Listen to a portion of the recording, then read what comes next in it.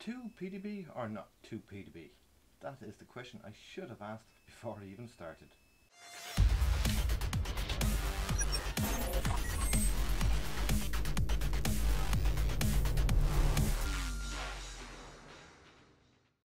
I wasn't planning on doing any sort of videos about PDBs because they're pretty basic, not much to do with them, and I thought it'd be hard to mess up, but no.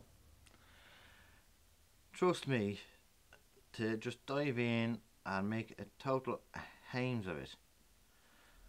What I had originally done was soldered the XT60 connector directly to the board, but what I didn't do was check the polarity, and I soldered it on incorrectly.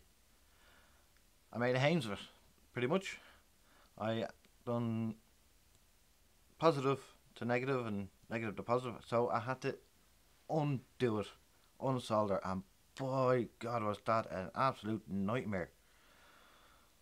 So I'm in the end, I'm glad I made that mistake, because now I know that it's so much better and so much easier to add cable to it. For if you do make mistakes like that, you can just do the cable. Plus, if anything happens, the connector itself, it's so much easier just to solder on a bit of wire instead of unsoldering from the PDB.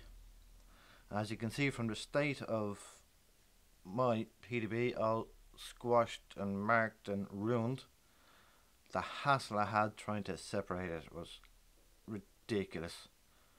So in answer to the question, 2 PDB or not 2 PDB, the answer is not 2 PDB. Don't direct solder the XT60 connector to the PDB, for the main reason that if this connector gets damaged, you're going to have a hell of a time unsoldering it. All I can say is thank God I had one of these, a solder sucker, because without this I would never have separated. Absolutely not a hope. So that's pretty much it. Like, there's nothing to the PDB. Is a couple of connectors for them to connect to, and that's all it is, a power distribution board. So that's it. Learn from my mistakes. Don't direct solder to the PDB. This will have to be redone because the solder is absolutely terrible and there's no heat shrink on it. Until next time, take care, good luck, and learn from my mistakes.